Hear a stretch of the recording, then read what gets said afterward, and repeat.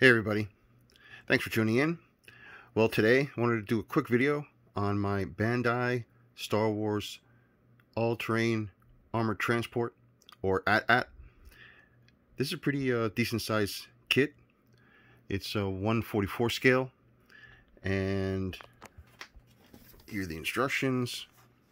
This kit went together pretty well. This is going to be one of my more favorite ones, and I'll tell you why in a minute. But just wanted to point out one little thing here that I thought was a little strange. They go ahead and they show you pieces for the interior. They have the two pilots. They tell you what the color of the interior is and the control panel. The thing is, once you put this together, you never see that again. There's no hatch, there's no panel to remove to see it. You have to physically take it apart if you really wanted to show that. So that was kind of strange, but at the same time it made this kit extremely easy, because all you have to do is put everything together and then paint it and you're done. There's no detailing of a cockpit, you know, because it's never going to be seen, like I said, unless you're going to cut the top open and do something fancy. These are the main parts, or sections I should say, of it. You have the head, the laser turret, cockpit. This is the underside where the legs get connected to. This is the main body, and there were a few parts here I did glue because they just would not stay in place, so I went ahead and included a few pieces, a few of these smaller pieces. And the legs, as long as you follow the instructions, you end up building two legs at a time, identical legs at a time. They're on the same sprue, so it makes things really easy. Just, you know, do one at a time, and then you do the next one.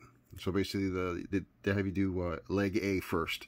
So you do both leg A's first, and it's pretty simple. You just go through it, and these have real neat articulation, as you can see. Oh, this one came off.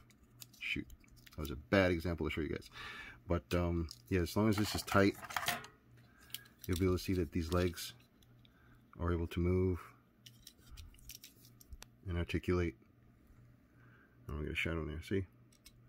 So these are really neat, and the bottoms do that also. So you can pose this in many different positions. This part here, they have a bunch of different ones, and you just basically pick whichever one you want. On these, they show the pistons in different positions.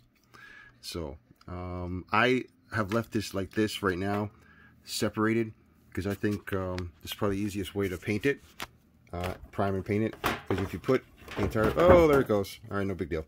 If you put the entire model together, then you'll have to aim your airbrush and sort of get into the nooks and crannies and crevices, and you might miss some.